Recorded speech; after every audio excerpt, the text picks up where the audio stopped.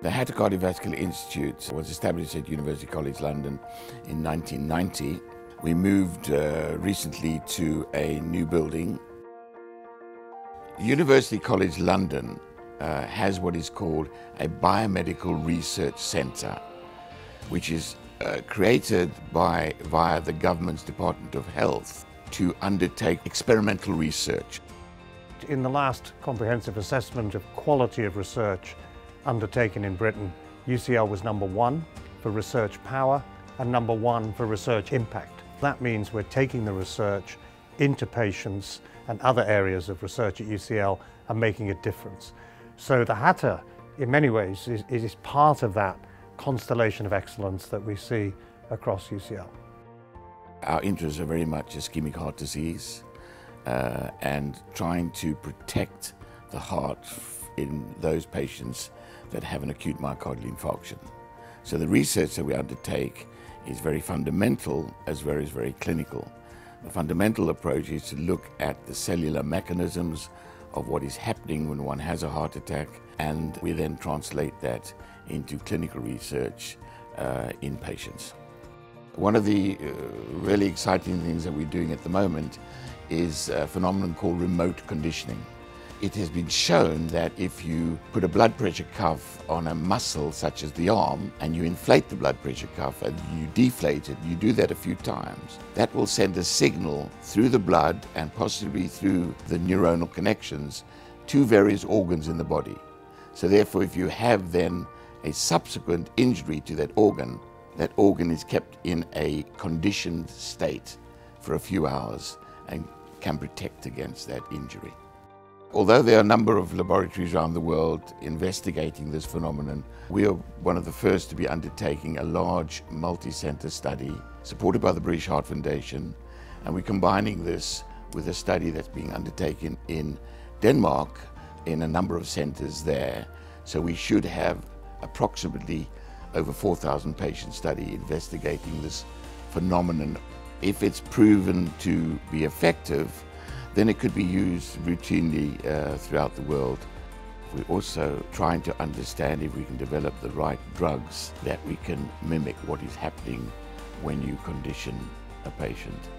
We have a range of models and methods.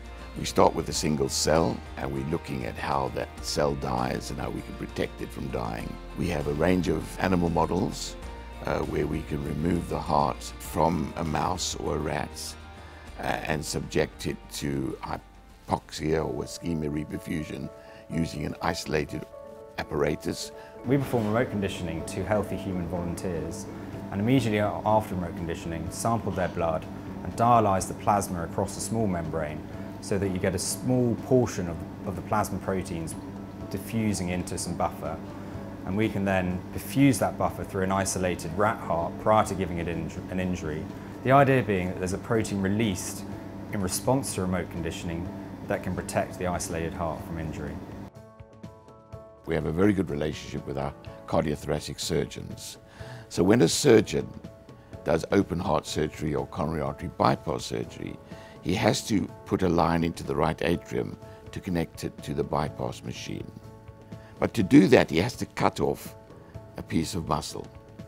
We have ethical committee approval to take that muscle back to the laboratory and put it in an organ bath, and we can simulate a heart attack on that muscle.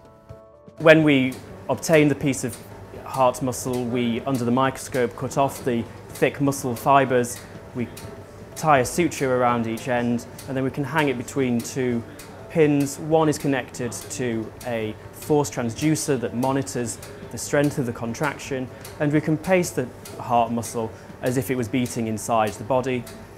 The solutions can then be changed to mimic different physiological circumstances, such as in a heart attack or again in normal physiology.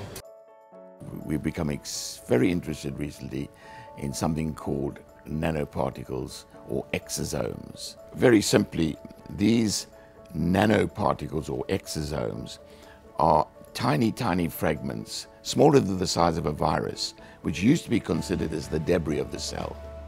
We were fascinated by the fact that there are billions of particles in our blood, and no one really knows a lot about what they're doing.